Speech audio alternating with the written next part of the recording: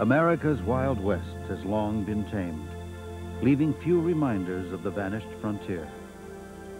The majestic buffalo, the bison, is one of the last living symbols of the country's beginnings. Once they ranged as far as the eye could see. Yet by 1900, fewer than 50 wild buffalo were left in the United States.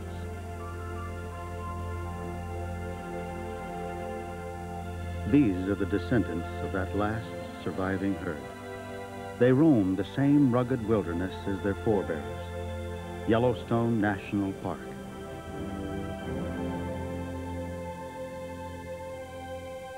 At the heart of the park are the remains of a gigantic volcano that erupted more than 500,000 years ago. Ash and debris, which spewed for thousands of square miles, are now blanketed by forest and grassland. There are still warnings, though, of violence below the surface.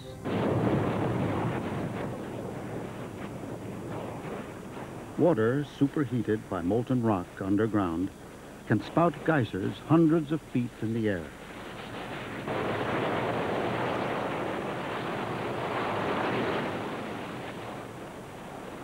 The valley floor is pockmarked with hot springs, steam vents, and pots of boiling mud.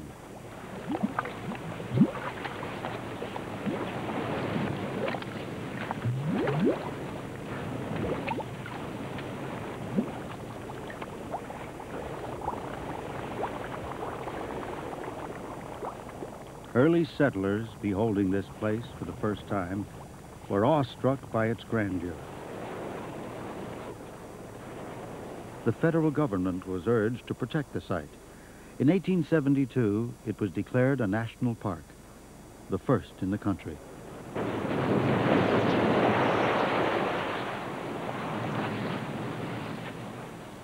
Yellowstone was set up solely to protect the biggest thermal spectacle in the world.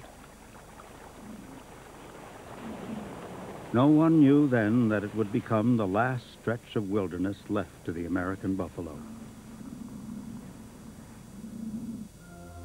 As many as 60 million bison once ranged across North America's plains and prairies.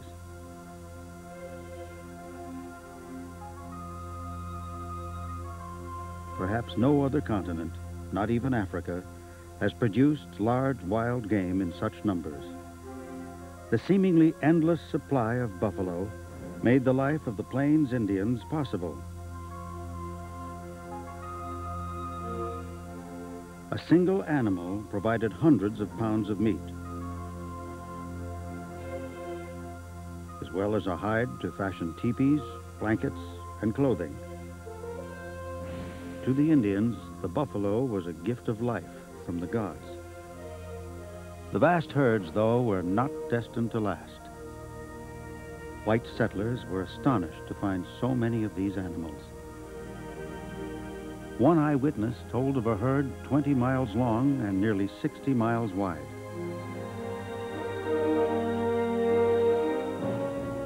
But hunters began to kill ruthlessly to meet a soaring demand for buffalo robes and pelts. With the opening up of the railroad, cheap hunting excursions became possible for the first time.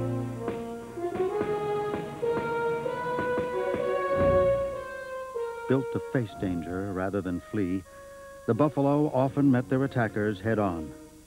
But it was an unequal battle. Before long, the thunder of bison on the plains would be only an echo.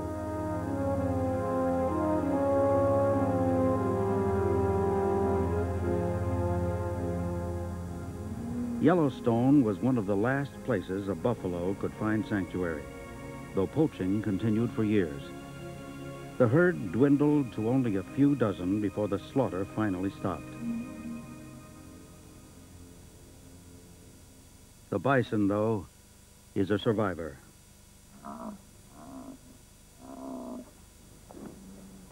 One of the few mammals to endure the last great ice age, buffalo have roamed the earth for more than 800,000 years.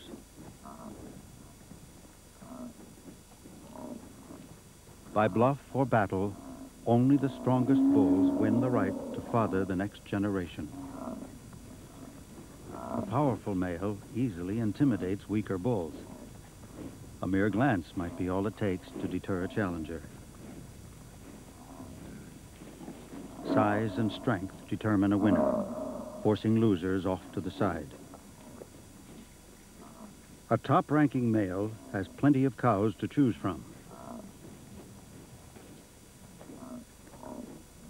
Frustrated bulls may take out their aggression by wallowing in dust, which also helps rid them of annoying insects.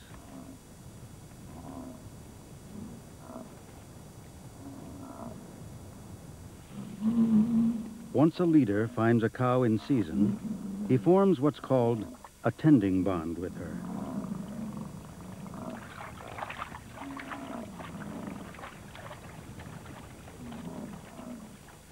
Buffalo are highly social, and the bull escorts the cow everywhere, never straying more than a few feet from her side.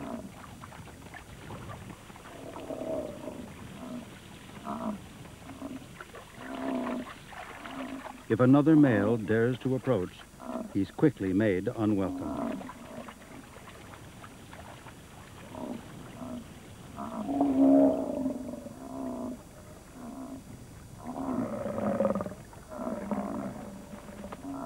Some challengers, though, are more determined than others.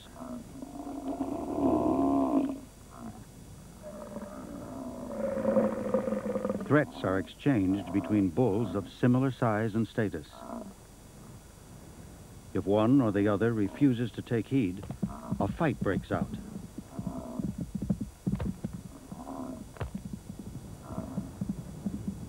Each animal struggles to keep his opponent's horns away from his own flanks. Goring would mean sure defeat, if not death.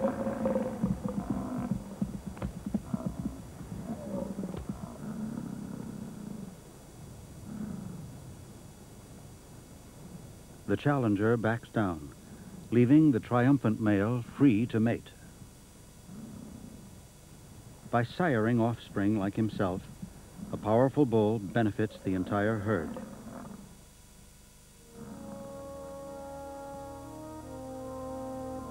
This animal was the loser in a rutting battle. His wound would be his death sentence.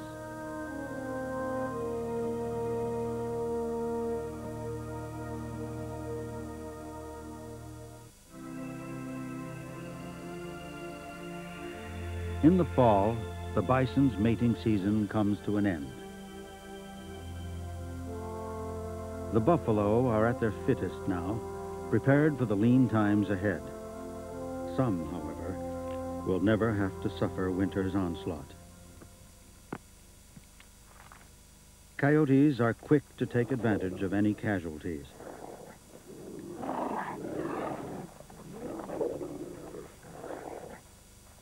Another coyote hopes to share in the meal.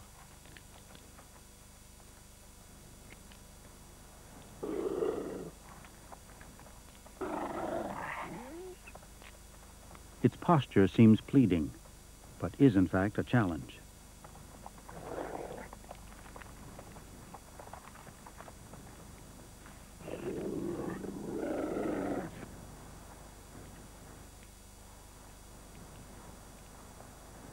The coyote tries again.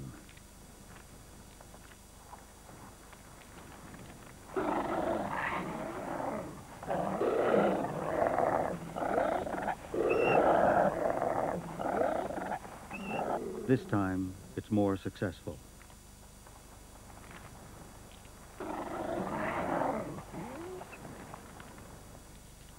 Victory seems assured, but the others haven't given up just yet.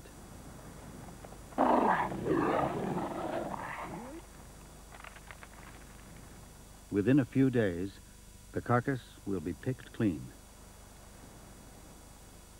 Even bits of hide could mean the difference later between life and death.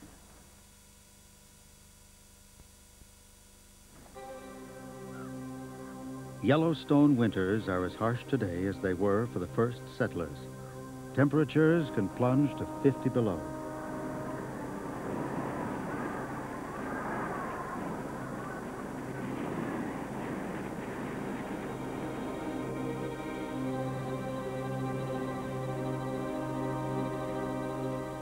buffalo can withstand severe cold, protected by their dense woolly pelts and extra layers of fat.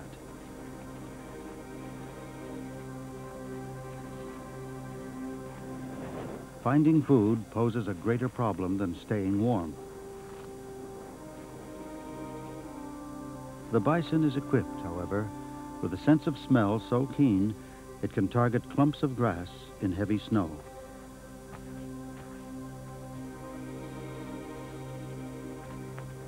When food is scarce, once again the strongest buffaloes get top priority. Using its head as a plow, this one finishes the job.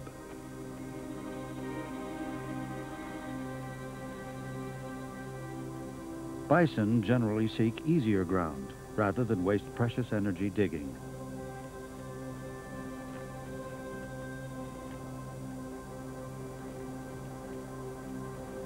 On ridges, wind may have blown away the snow cover to expose a bounty of last summer's grass.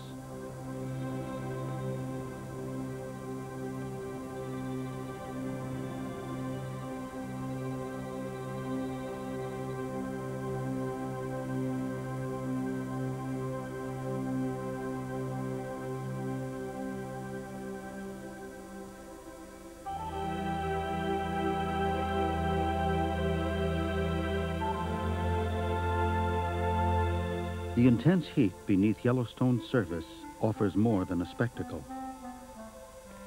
Without it, these playful otters and many other animals would not survive a winter here.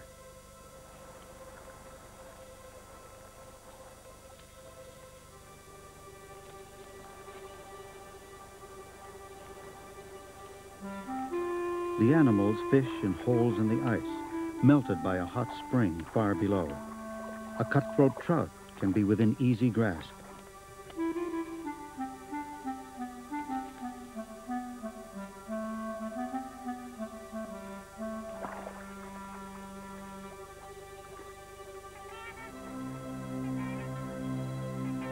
Graceful trumpeter swans winter in Yellowstone.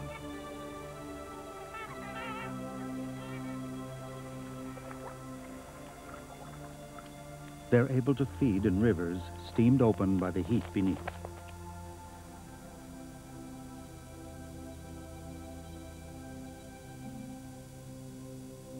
The buffalo conserve energy by warming themselves on the heated ground.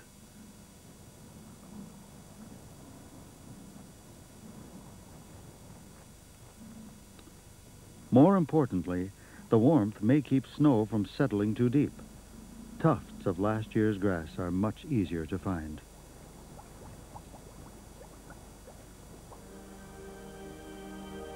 In winter, Yellowstone is a bleak and dangerous place. In its ceaseless wanderings in search of food, the bison often crosses lakes and rivers veiled by ice. In places, the frozen crust may be only a few inches thick. For this bull, the same heat that gave him warmth has now created a trap. With all his strength, the buffalo attempts to pull himself out, but the crevice is too deep. His only hope lies in breaking enough ice to reach water shallow enough to stand in.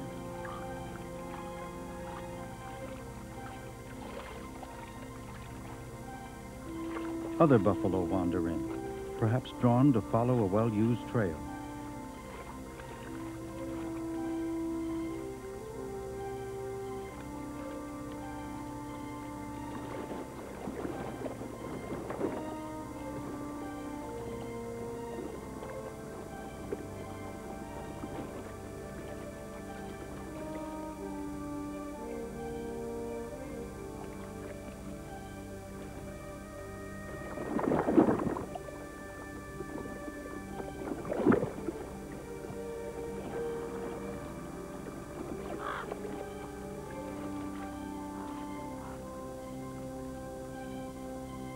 After 6 hours of struggle, cold and exhaustion take their toll.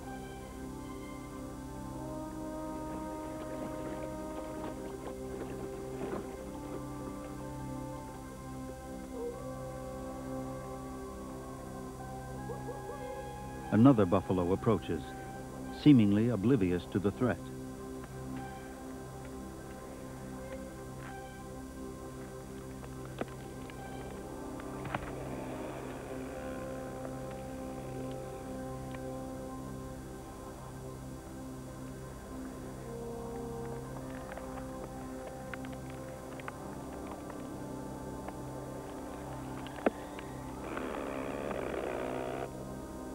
Wisely, it decides to proceed no further.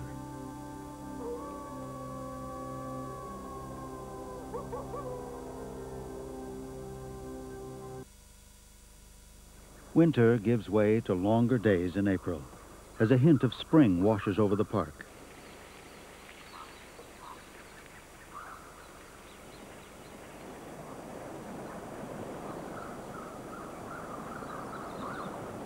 Canada geese explore fresh avenues for food.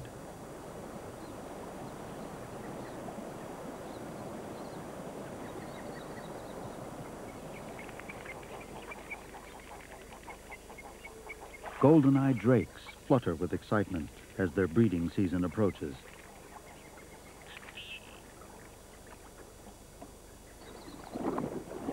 For the buffalo, though, melting ice and snow can make for even more treacherous going.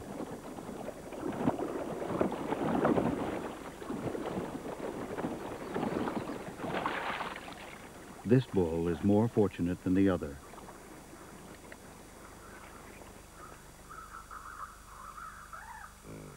Snow may still be on the ground when buffalo cows give birth.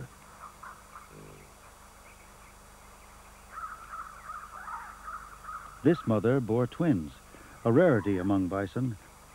Her calves are no more than a week old.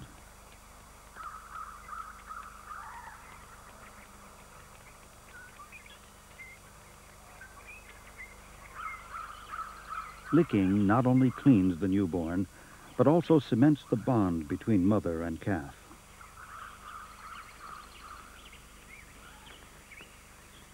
The twins hurry to investigate the new arrival. Their mother is permitted to inspect it. Cows' fascination in each other's offspring may help create the social ties that later bind the herd together.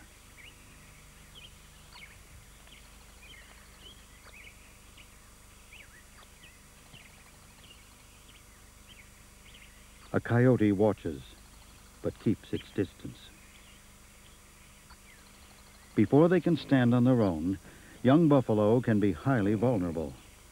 The cow must try to gently nudge her offspring to its feet.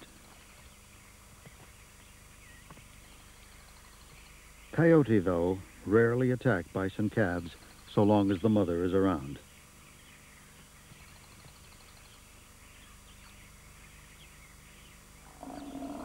After a few stumbles, the calf totters forward with the cow to safely rejoin the herd. The coyote will have to look elsewhere for food. She's a mother with pups of her own to keep an eye on.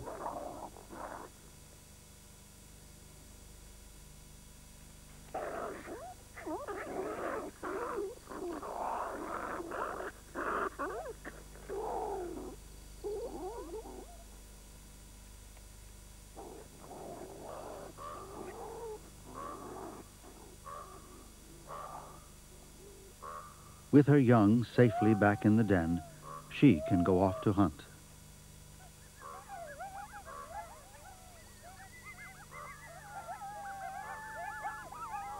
Coyotes typically prowl alone, but will occasionally hunt in packs. Their calls signal a good opportunity, a newborn elk. Using their numbers to advantage, the coyotes surround the mother elk.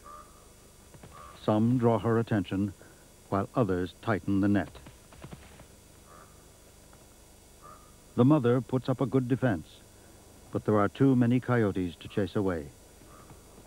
When she gets tired, the predators will close in on the calf.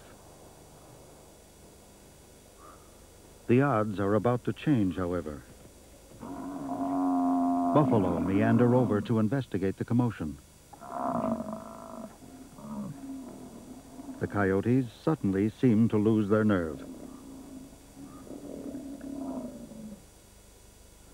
With buffalo milling around, it's difficult for them to press home their attack. Even in a group, coyotes are no match for several bison. The mother elk and her calf slip away, saved by the imposing presence of the buffalo. These huge beasts, made even more powerful by their unity, often benefit other animals in their path. Calves begin to learn how to live in the herd soon after they're born.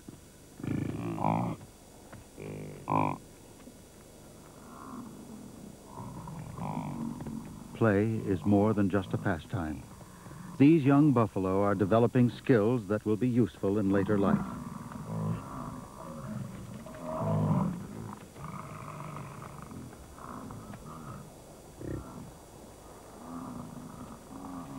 Mock fighting and headbutting take up a lot of their time and energy.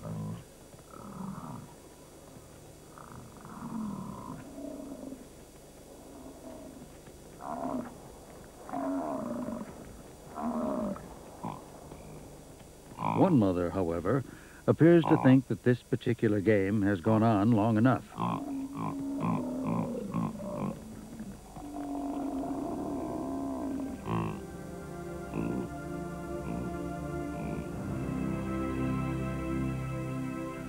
Gambling calves are a good sign that buffalo have not only survived in Yellowstone, they have prospered.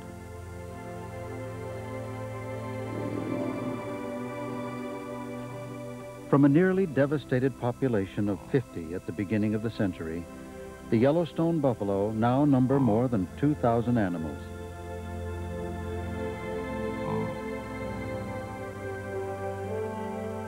Against great odds, one of the last living symbols of America's frontier, the buffalo, has endured.